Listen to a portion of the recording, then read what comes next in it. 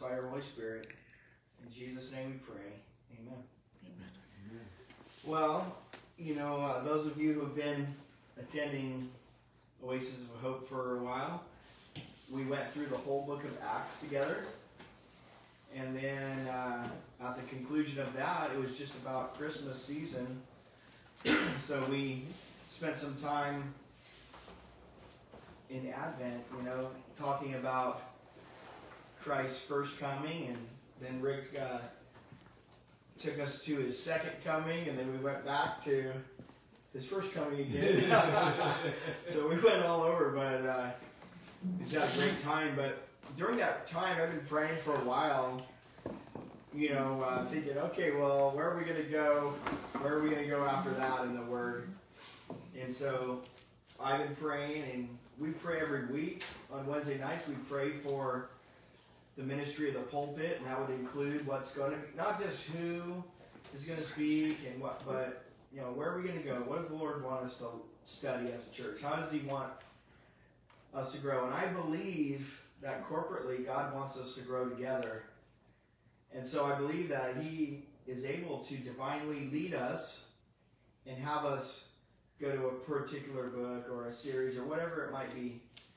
And so I felt the Lord, as I just kept praying, I felt the Lord leading us to go through the book of Hebrews as a church. And so that's what we're going to do. And it's kind of fun. It'll be easy to remember when we started, because we're going to start on the first Sunday of the new year, so we can track it, right? Will we finish by the end of the year? I'm not making any promises on the finish date. But you know what? As long as we're in the book somewhere, God has something to speak to us. So we're just going to, today we'll venture just barely into the book, but we're going to start out with an introduction, a brief introduction to the book of Hebrews, which I've always enjoyed when we're starting a new book, just to kind of get a little anticipation of what it's about, where we're going, and then dive into it from there. And, many of us are familiar with the book of Hebrews, and some of us maybe are not, so it's going to be a great time together. So starting out,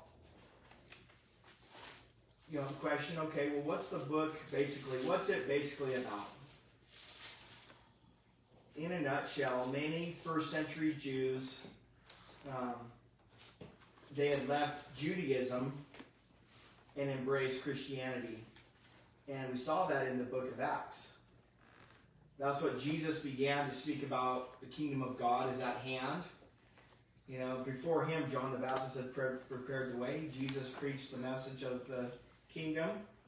And then after his resurrection, his ascension into heaven,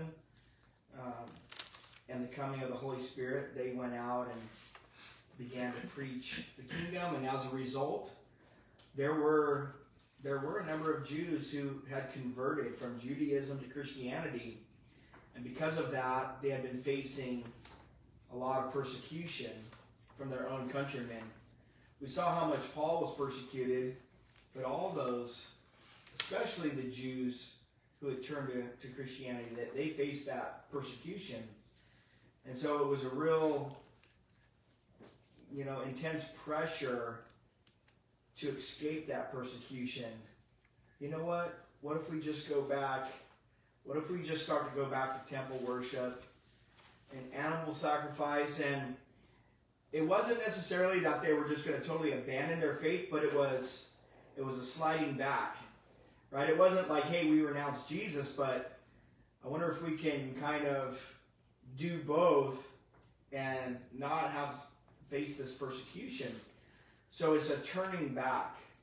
And in a number of Paul's epistles, he warns against things like that, like in Galatians and other places, right? And so to combat this temptation of self-preservation is really what it is. By turning back from Christ, the author, he begins to lay out one compelling argument after another. Basically, he's asking the reader a question through all these arguments that he lays out. If you turn away from Christ now, to what will you turn? You're wanting to turn back from Christ. What are you going to turn to? He demonstrates that Christ is so vastly superior in every way to everything and everyone who's preceded him. If one turns away, what you're left with could only be described in the words as Paul puts it in Galatians. He says, it's turning back to the weak and beggarly elements. Right? It's like leaving the king's table and the best imaginable banquet you could ever enjoy and, picking up roadkill. I mean, it's weak, it's beggarly to go backwards once you've, as the writer says, tasted of the heavenly gift. And the reality was that there was far more to be gained in turning and converting to Christianity than could ever be lost in Judaism. Yeah. Isn't that pretty cool? Yes.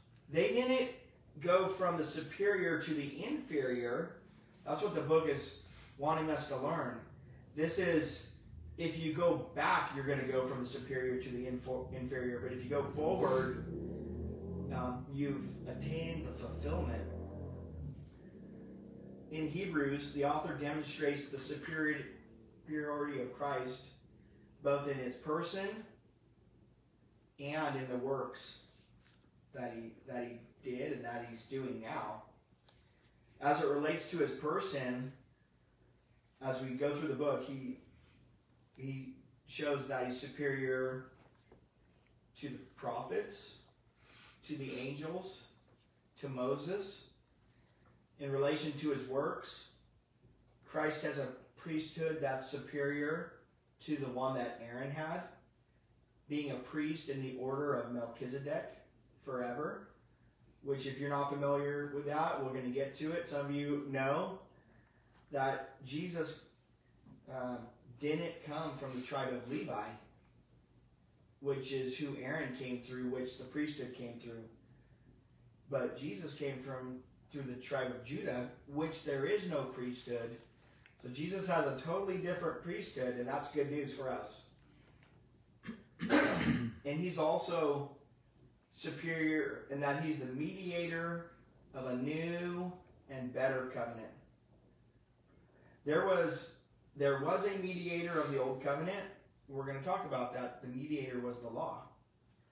But Christ is the mediator of the new covenant, the better covenant, which includes a new sanctuary and a new final sacrifice. And then so the author basically takes like 10 chapters and just lays out like case after case after case of why Jesus, why don't go back, what's the warning, don't go back to Judaism. He lays out all these truths. And he warns his readers. He says there's a danger in discarding your faith. You're on dangerous ground if you're wanting to. And that's what it is. To return is really a discarding of your faith. And then in chapter 11, as an encouragement, he talks about the kind of faith that it takes to please God. And he does that through reminding them through all these lives and examples of the Old Testament saints. And starts to lay out one victory and one triumph over another in God. Why? As an encouragement for us, because he says, therefore, right, chapter 12, because we're surrounded by such a great cloud of witnesses, keep looking in faith unto Jesus, the author and the finisher of your faith. They did it. They ran well. And many of them didn't obtain the promise in this earthly realm that they were promised, yet they were looking to something better, to a city without foundations, whose maker is God, eternal in the heavens. And so he says, you guys keep going, persevere. And it's a call to be willing to endure hardship and suffering. And that's a great next thing to go into. We look at the book of Acts, the example of Paul, of Silas, of Barnabas, of Timothy, all these workers who were willing, of Stephen, so many names, who were willing to endure hardship and suffering. And the author of Hebrews is saying, you need to persevere in your faith and not turn back. And he says, and you want the ultimate example? It's not just all these people that I talked about in Hebrews chapter 11, which we call the Hall of Faith. You want the ultimate example? Let me remind you and turn you right to the example of Christ, his endurance. And he writes in Hebrews 12, 3 and 4, he says, for consider him who endured such hostility from sinners against himself, lest you become weary and discouraged in your souls. He says, you guys are becoming weary. You're becoming discouraged. Consider Jesus. You have not yet resisted to bloodshed, striving against sin. And we know, right, the Bible teaches that Jesus was obedient to death, even the death of the cross. And he was willing to endure that shame. You and I and all the readers who are reading that letter, if you were alive and you were reading that letter, you haven't resisted yet to the point of bloodshed in your struggle against sin. I haven't, you haven't. The fact that we're listening to this right now is, testimony to that fact. So you want some encouragement? Look unto Jesus, what he was willing to endure. Right? And when Christians, then he goes on, he says, when Christians must endure the chastening, not if Christians, but he says when, Christians must endure the chastening of God for a season. Don't be discouraged by that either. Don't let God's chastening for a time discourage you. For whom the Lord loves, he chastens. And he scourges every son whom he receives. Do you have the witness that you're a child of God because he's had to discipline you in love? I have. It means you're not illegitimate. It means you're a son, you're a daughter. I don't have the right to be, at hometown buffet and smack someone's kid because they're being rude at the dinner table. I'd go to jail. Right? Why? Because that's not, it's not my place. They're not my child, right? And of course I shouldn't smack them around anyways, but you know what I mean. But lovingly, I don't have the right to lovingly discipline them. But the fact that God does discipline us, it means that we're adopted into the family. Amen. And so don't be discouraged. Say, you know what? It's better to take the chastening of the Lord than be beat up by the world and beat up by the devil. I'd rather get my spankings from the Lord and love and learn my lesson and move on, right? And then after he gets through that, in the final chapter, chapter 13, the author calls on these Christians to walk out their faith in love for one another and demonstrate it to those who rule over them in the faith. And he talks about things like showing hospitality to strangers. By doing so, some have unwittingly, unknowingly entertained angels, right? Mm-hmm. Talks about how we ought to love one another in marriage and do what's right. And so all these exhortations, and then also within the church, how do we love those who labor amongst us? Make their jobs easy, he basically says. He says, don't make their jobs a burden as those who oversee your souls. Make it a joy for them to be a leader in God's church and not a burden.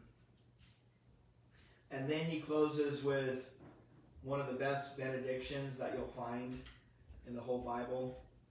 We'll save that. We'll get to that. And then with some final greetings.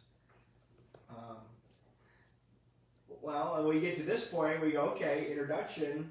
Okay, so who was one of the first things you're going to want to know? Who wrote the book, right?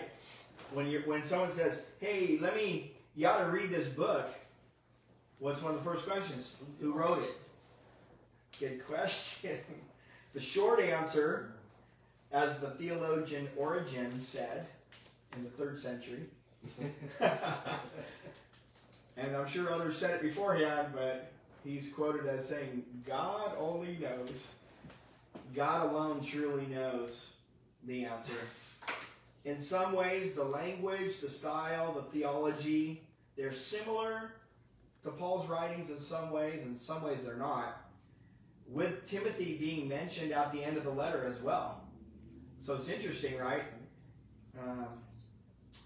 But in opposition to Paul being the author, I'll give you just a few points.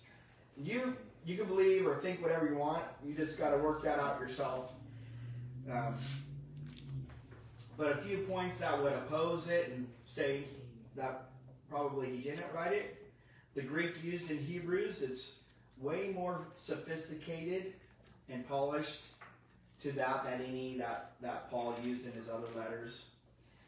And in Hebrews chapter 2, verse 3, there's an interesting reference. It's doubtful that Paul would have referred to himself as one who learned about the salvation of the Lord from those who heard Jesus.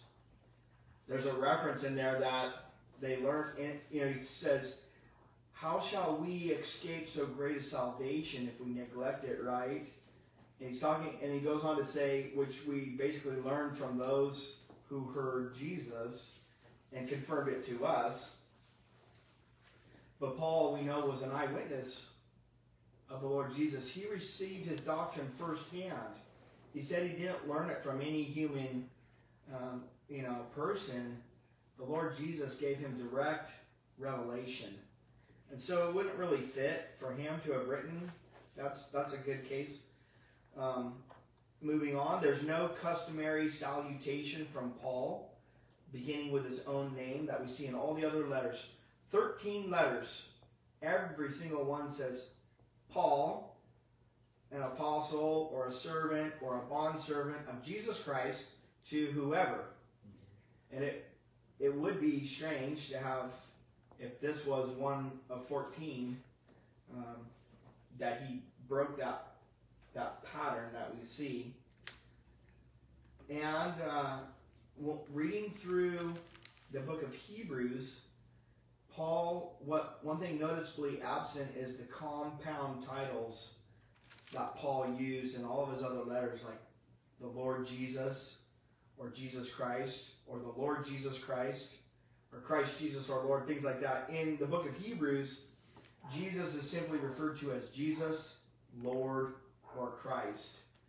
And so there's almost no usage of the compound titles that Paul does in all of his other letters. And there's a lot more reasons that you could go through, but these right here would probably make a good case that Paul's not the author. Other writers, so okay, if Paul wasn't the writer, who else might it have been? There's a lot of people been suggested. They suggested Barnabas, Luke, Clement of Rome, Apollos, Silas, Philip, and even Priscilla got her name in the hat. And we do see how sharp she is in the book of Acts. So, but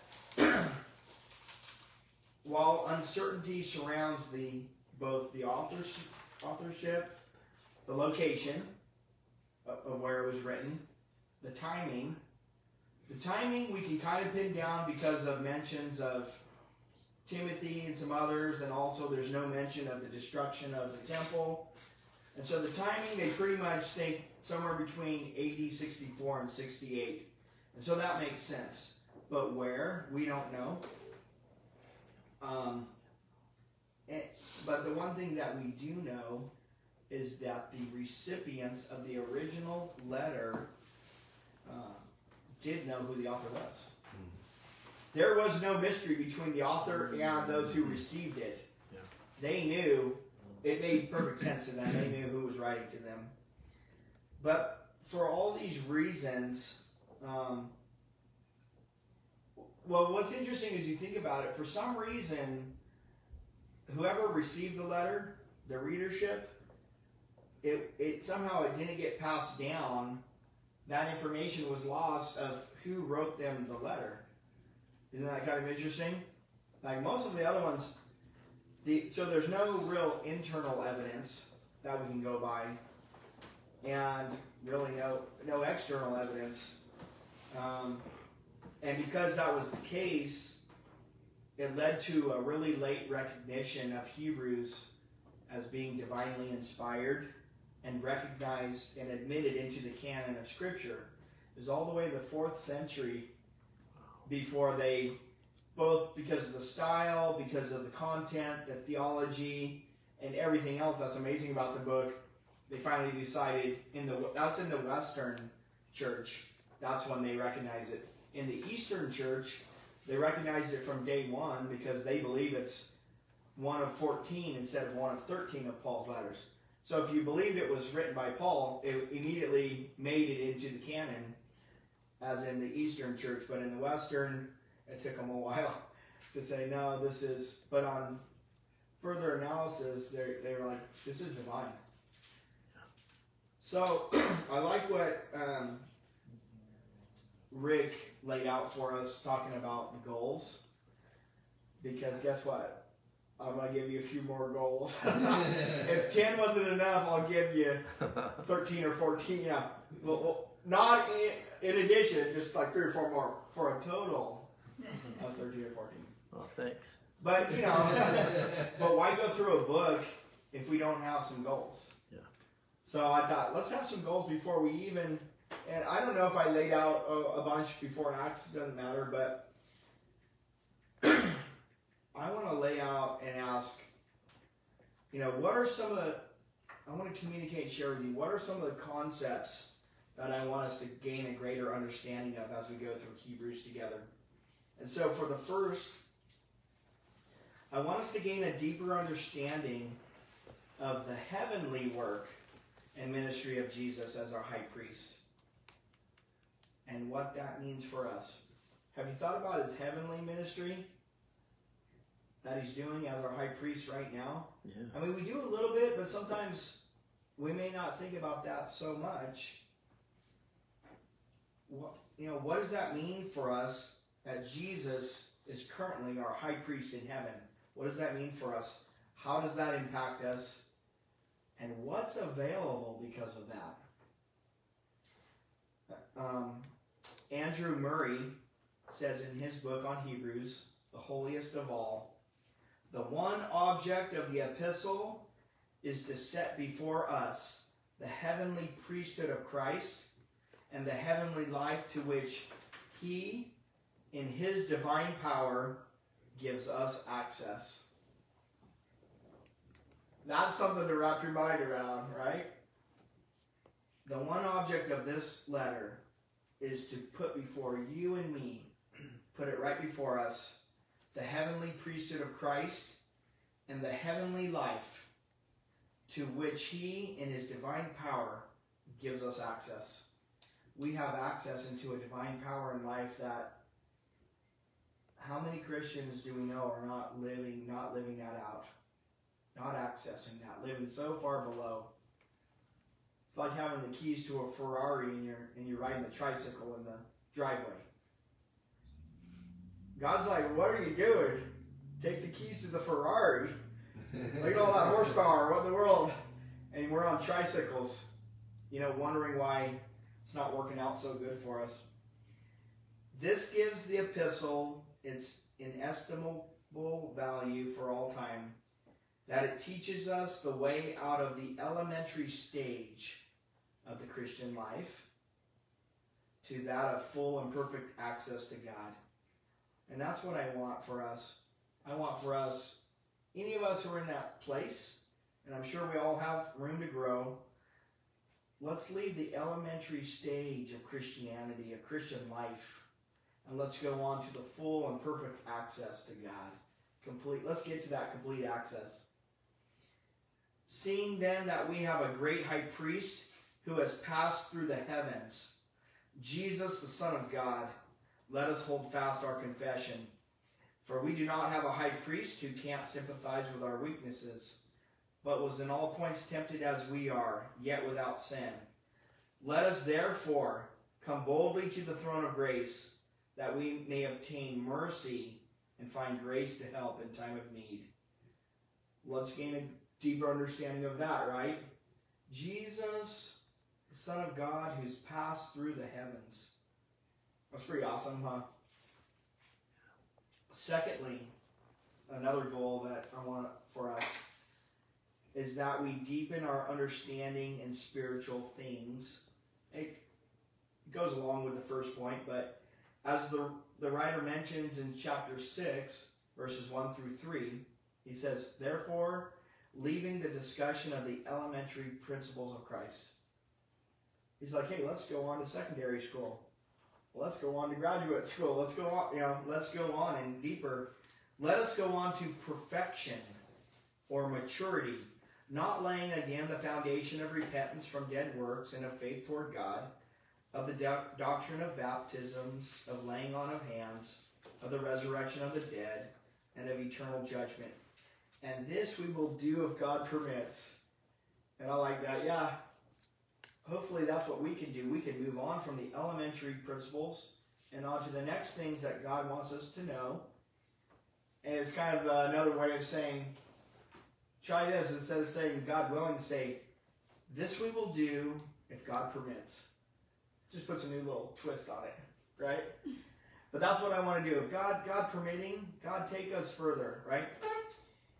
In Hebrews, it places a heavy stress on doctrine, concentrating on the nature, person, and work of Christ, as well as soteriology, which is the study of salvation.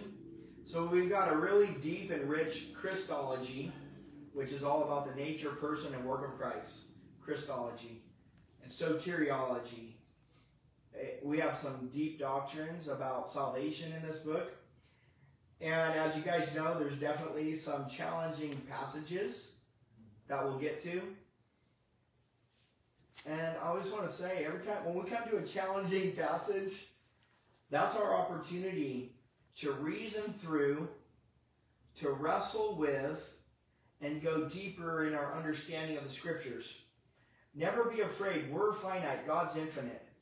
Never be afraid to come to the Scriptures and try to wrestle with it and say, God, I don't understand. What in the world does this mean? Or maybe this even means something that looks apparently conflicting, or contradictory. But we know that it's not. And so when we come to those things, the first thing we say, God, you're infinite and I'm finite. So that's the first problem. That's why I'm having a mental meltdown. I can't understand this. But God wants us, let's move on from the elementary principles. Let's go deeper. Let's allow God, let's challenge ourselves. Let's wrestle with Scriptures. Let's look at it in light of the chapter, the book, and the whole book. And see what we can come up with. And number 3, a goal for us is for us to gain a better grasp of the Old Testament, because as we go through Hebrews, the Old Covenant and the New Covenant, they're compared and they're contrasted in the person and work of Christ. How are they saying? How are they different? How do they, relate? And my hope is that those who are not very well versed in the Old Testament, which is the first dispensation, which is the first mode of worship God gave, the first religion, which was provisional, which was preparatory, and it was intended to pass away. That's one of the first things we need to understand, is that the Old Covenant was intended to fade away. It was preparatory. It wasn't forever. It was to, prepare until, the phrase we've been enjoying, until the fullness of time had come for the deeper revelation. So my prayer is that we gain a greater understanding, of both the Old Covenant and the New Covenant as we go through this book. Let me read what someone said here. What the Old Covenant gave and wrought was not meant to satisfy, but only to awaken the expectation of something better that was new to come. If you want a major theme of the book of Hebrews, is that this is the something better. This is the better covenant. This is the superior. And if you come to this and you leave it, you could only leave to go to something inferior. The new covenant was the fulfillment of what had been promised, and it was destined to last forever because it was itself a complete revelation of an everlasting redemption, of salvation in the power of an endless life. And that's one of the keys, is when we talk about Jesus being in the order of Melchizedek, he is so because of the power of an endless life. And we'll get to that. As the Bible commentator Gabeline, I like that name, it's German, Gabeline, points out, in this epistle we find the law, the prophets, and the Psalms more quoted than in any other portion of the New Testament. Did you catch that? In the book of Hebrews, we find that the law, the prophets, and the Psalms are more quoted than in any other book in the New Testament. As a result, we're going to have a lot of good opportunities, to look into God's first revelation. That's what we're doing. If we're looking at the law, the prophets, and the Psalms, we're looking at the first revelation that God gave of himself. And then we can see, then we find the fulfillment of that revelation in Christ. A key to understanding the entirety of the whole Old Testament revelation is given to us in the opening statement of Hebrews, verses 1 and 2 of chapter 1. So if you guys want to open your Bible, we will at least get into Hebrews, beyond my introduction, which I'm sure you're thankful to finally get into the Word now. Let me read verses, or a portion of verses 1 and 2. God, who at various times and in different ways spoke in time past to the fathers by the prophets, has in these last days spoken to us by his Son. And I want to stop right there. God, who at various times spoke in times past to the fathers by the prophets. I like how this letter starts out. There's no, hey, how are you? It's so-and-so. Oh, I praise God I have this opportunity to write this letter to you. You notice there's no greeting. There's no salutation. It just gets straight into the message. And one reason I like that is because that's kind of the, I'm a get-to-the-point kind of person. And once business is taken care of, I feel like I can relax. And then I don't mind, I'm happy to chit-chat. But until then, I'm exercising patience. Like if I'm having a conversation or initiating something, I'm trying to observe all the customary politeness and patience. And I'm thinking, man, I can't wait to just get to the point. Why are we having this conversation? Why are you writing me the letter? No worries when it comes to Hebrews. We dive right in from the first verse, right? I don't know how many of you are like that too. Yeah, I got one. I'm not the only person here, so I don't feel so bad. But if you ask my wife, I've tried to grow, but for many years I would be on my way home from work, and the very first question, hey, what's for dinner? Not, hey, how are you? How was your day? So I'm trying to graduate from that, but I'm like, get to the point. Okay, I've got fried chicken, I've got potatoes, I've got green beans. Okay, whew, okay. Oh, hi, how was your day? No, I said that. So enough about my problems, but I'm just saying, I love how Hebrews starts out, right? Dive in from the first verse. But as he opens, he says something we need to grab a hold of, which is very apparent, but he says that God is the one who speaks. That's where he starts. He spoke to the fathers through the prophets. And an interesting observation to make in reading through Hebrews, right? I've said that it's more quoted, the law, the prophets, and the Psalms.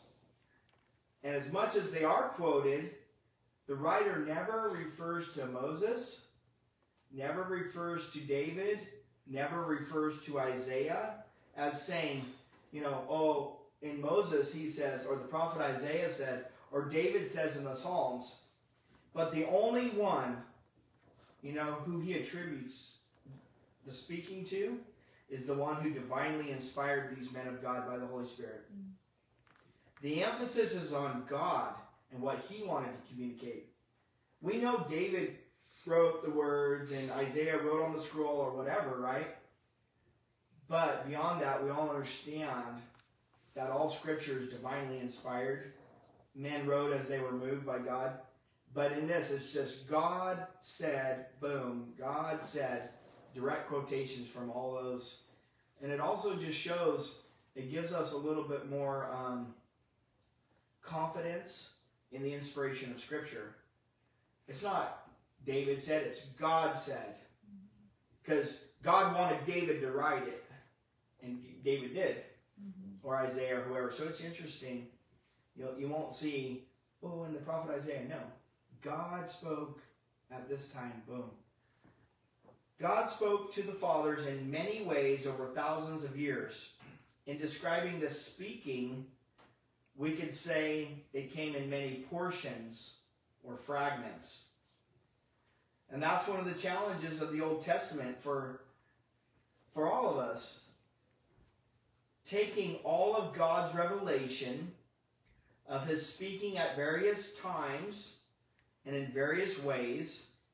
It's basically taking all of those pieces or fragments and synthesizing them into one coherent whole.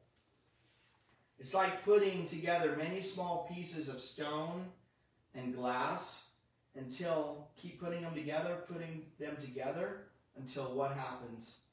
An image appears. It's like assembling a mosaic. We need to approach the Old Testament like we're putting a mosaic together. And we need to put all the pieces, the many times, the various ways, and put them all together that God spoke and see what it looks like. One Bible teacher speaking about this idea of a mosaic, he put it like this. One aspect of truth was seen in one type, another in another. They needed to be combined if the full truth was to be known. And in diverse ways, in many ways, by types, prophecies, requirements, providences, angelic ministry, human teachers, etc. Thus the old revelation had great disadvantages. What's the disadvantage? It takes a lot more concentration and effort from us, right? It means we're going to have to be, but I hope that's an encouragement as you think about and study the Old Testament. That's why you got to read the whole thing to get the whole picture. If we just pick and choose, we're getting some truths, some aspects, but we're getting them in little fragments and little portions. And so the more we read through the law, the prophets, the wisdom literature, the Psalms, the Proverbs, all that, the minor prophets, the major prophets, the more that we can put it together and grasp, the more we're going to be like that person building a mosaic. And when we stand back, we're going to have a lot clearer picture instead of looking at a couple little stones and going, I don't get it. So that's if you could call it a disadvantage, that's the disadvantage of the Old Testament, and then he goes on to talk about the contrast. That was the first revelation, God speaking, and he says in these last days, he's spoken through his Son, right? He hath spoken unto us by his Son, no longer in fragments, or by many voices, but by one living person, the embodiment of the Father's thoughts concerning us, the Word made flesh. And that's another reason why we rejoice. Wouldn't you agree that the Gospels are a little easier to read and to understand what's the message? We got one person. It's just, you know, it helps us. God knew that. Of course that's helpful. Instead of, you know, having all these fragments, we have it all in one. Christ, not only the messenger, but the message. Why did God speak, talking about the first revelation, in various times, in different ways, by the prophets to the fathers? Why were there so many pieces used in putting together the revelation of God to man, of assembling that mosaic to us? First of all, it's because how God chose to. That's the easy answer, right? But a simple reason was the fact of man's mortality. A prophet's ministry was limited. He was called by God. He was equipped, used in service, and then what? He eventually died. And that necessitated a replacement. If a man is going to speak for God, he's got a limited window, and then he passes away. And then so another arose, and then another, from Moses to Elijah, to Elisha, all the way down to Malachi. And so the Old Testament revelation of God is like one of those connect the dot pictures. You guys remember those? Yeah. They did them in school. They probably been around, you know, for quite a while. When you start out, you're looking at this big page, right, with all these dots and numbers, and you have no idea what the picture is. But as you continue from point to point to point, the image begins to emerge until it's finally complete. Until what the Creator knew would be revealed is clearly seen. So when we come to the Old Testament, I want you to feel like a kid having a good time connecting the dots. Go from point to point to point that God laid out. And let that full picture emerge until God was the one who set it all up, so he knows what the picture's going to look like before we see it. Just like the person who did the connect the dot, you know, picture. They already know what you're going to discover. But that's our discovery. Our discovery is to be led till we see it. And that's the Old Testament, you know, revelation.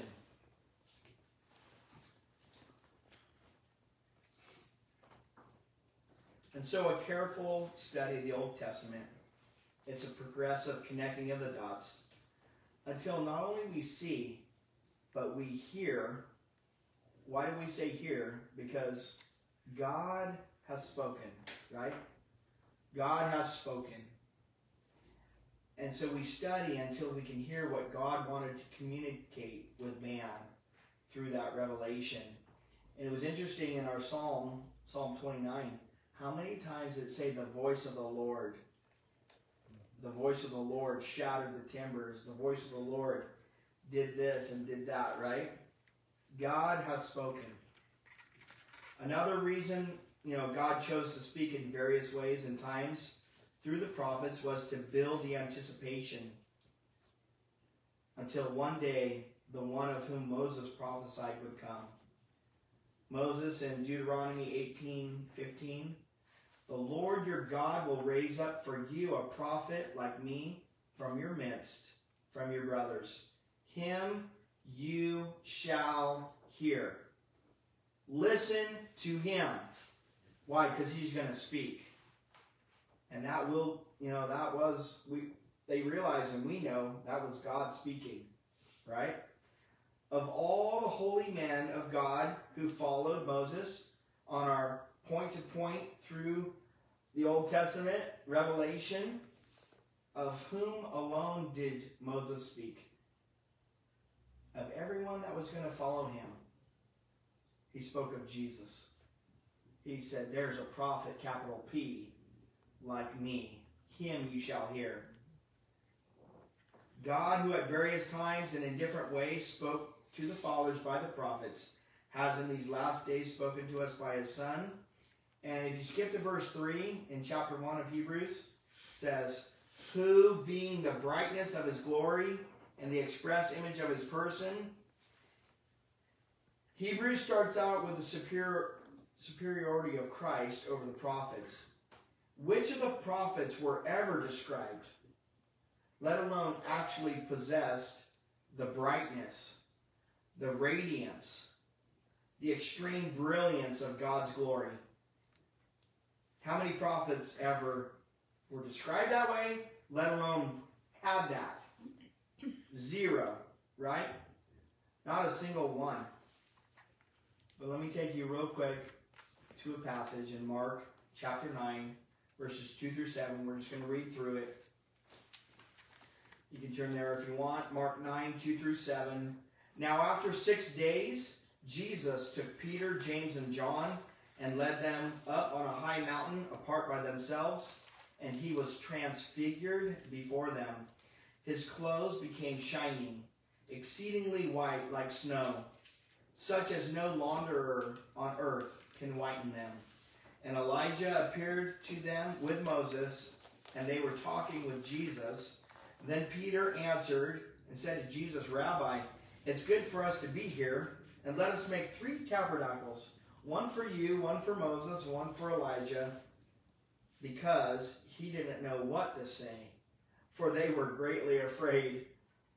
And at this point in the scene, God the Father, he steps in and he speaks, and what does he say? And a cloud came and overshadowed them, and a voice came out of the cloud saying, this is my beloved Son. Hear him. The time for speaking his revelation through the prophets, through Moses, through Elijah, had passed. The fullness of time had come. The final complete revelation was standing right there in their midst. In these last days, he has spoken to us through his Son. Right? That's what the writer of Hebrews says, that Jesus was the brilliance, the radiance, the brightness of the glory of God. And Peter, James, and John, they got to have a glimpse of that in the flesh on the Mount of Transfiguration, when Jesus showed them for a moment his eternal glory, and they were greatly afraid. Right? It was an awesome moment. As Jesus told Philip, if you've seen me, you've seen the Father. Of John the Baptist, this is what Jesus testified. For I say to you, among those born of women, there is not a greater prophet than John the Baptist. So talking about the ministry of the prophets to the fathers, right? He was the forerunner of Christ, and Jesus said of him, among those born, no one has risen greater than John the Baptist. That was his testimony. And what was the great prophet's testimony of Jesus? I'm not even worthy to untie his sandal strap. And John was the greatest. So John is the representation of all those who preceded, who came, and God spoke through to the fathers. And the greatest of them said, I'm not even worthy to tie Jesus' shoe or untie it. He said, I must decrease, he must increase. The superiority of Jesus over the prophets. You know, that's just an intro today and a little teaser of where we're going to be heading through the scriptures together. This is your invitation, yours, and this is my invitation to go to the Mount. In Hebrews, we get to go to the Mount of Transfiguration. And we get to see Jesus shining in his eternal glory as our great high priest, who's alive and well and active in the heavens right now, seated at the right hand of the Majesty on high, right? This is our journey that we get to go and see the sun, see the sun shining in all of his brilliance. And even that song we sang today,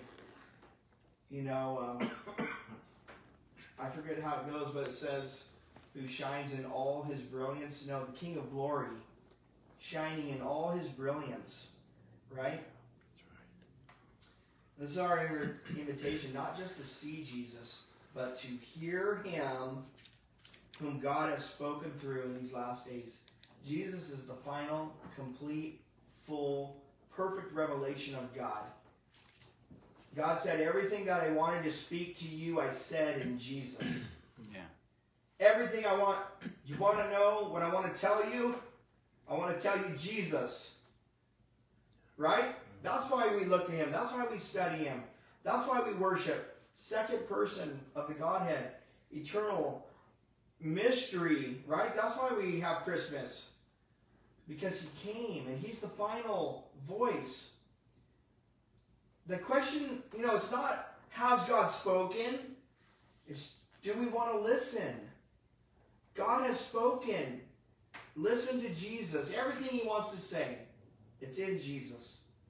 And it's not just, it's everything, like you ever look at a sunset or a painting or something and someone says, this speaks to me. It's everything about Jesus, right? It's not just his words, his teachings. It's every portrait, everything that we've been taught and passed down. It speaks to us. He's speaking all day, every day. But do we want to listen? And the more that we can grasp it, we can explain it to someone else. Hopefully we can tell them about the brightness of his glory.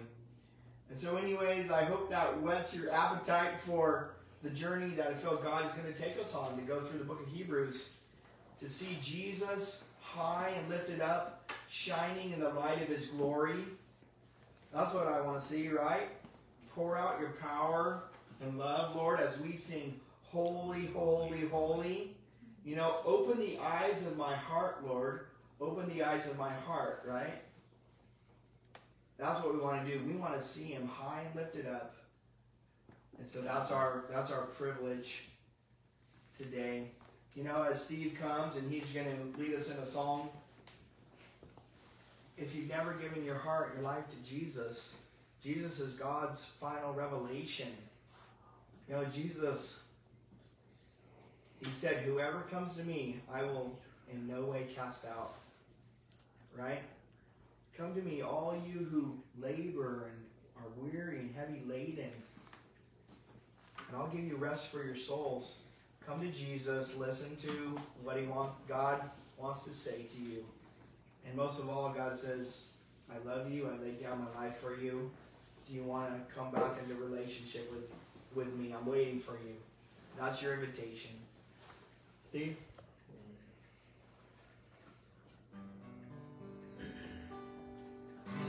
Oh Lord my God,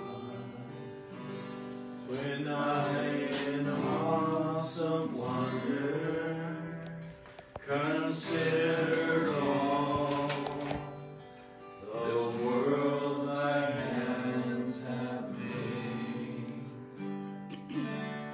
I see the stars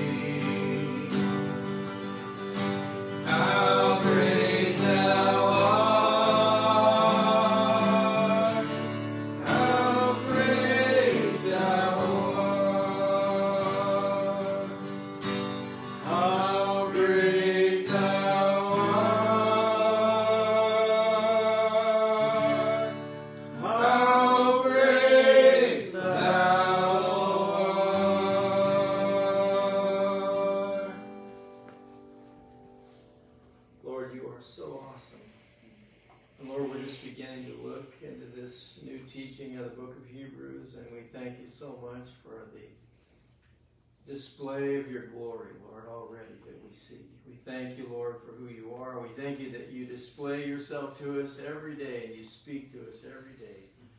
Give us hearts to hear and ears to hear and able to understand what you're saying to us each and every day, Lord. Reveal yourself in greater measures to us through your word. Thank you, Jesus. Amen. Amen.